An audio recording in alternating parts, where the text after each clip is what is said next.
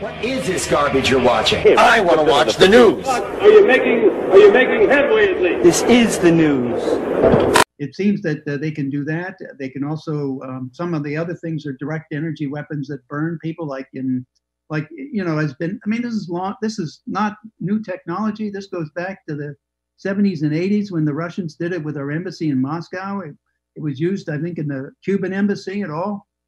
So it's nothing new. I mean, this is simply the older technology that they're working on much more sophisticated stuff now. And it's like even using brain computer interfaces and how that can happen and how you can reverse that to have the computer feed the brain as opposed to the brain feed the computer.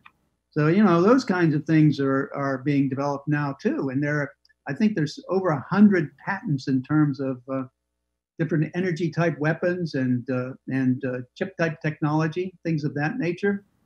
So, I mean, this has not been really investigated by anybody to any great degree or extent at all, and it should be, because you cannot trust these people. That down through we've got the historical record of what governments have done with the technologies as they were developing them. They were using them on people unwittingly. People didn't know it was happening. And they were testing them just in the public domain. What can you tell us about what you know about this technology, especially the level of nanotech and, again, mind control, this sort of thing?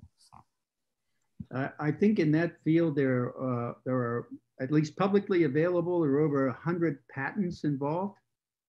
Now, that doesn't talk about some of the secret patents that if governments develop things behind closed door for the military or whatever, they can issue patents and keep them secret and not expose them to the public. So we don't know how much of there is there.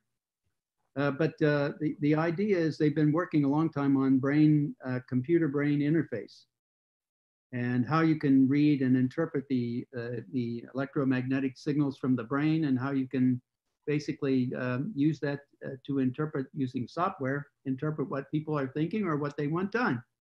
Well, but once you do that, you see the reverse is also possible. And that means you could have the computer talk to the brain. So once you get these chips, it's a two-way street, right?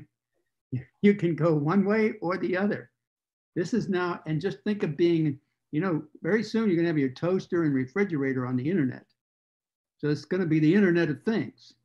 Well, you and all these people that are chipped then just become another thing on the internet. And so they're all set up to be monitored, tracked, and everything else through that, as well as their phones and everything else. That using it's a program called Treasure Map, is the NSA program to do all this tracking. And all it will be is another dimension to add to the tracking.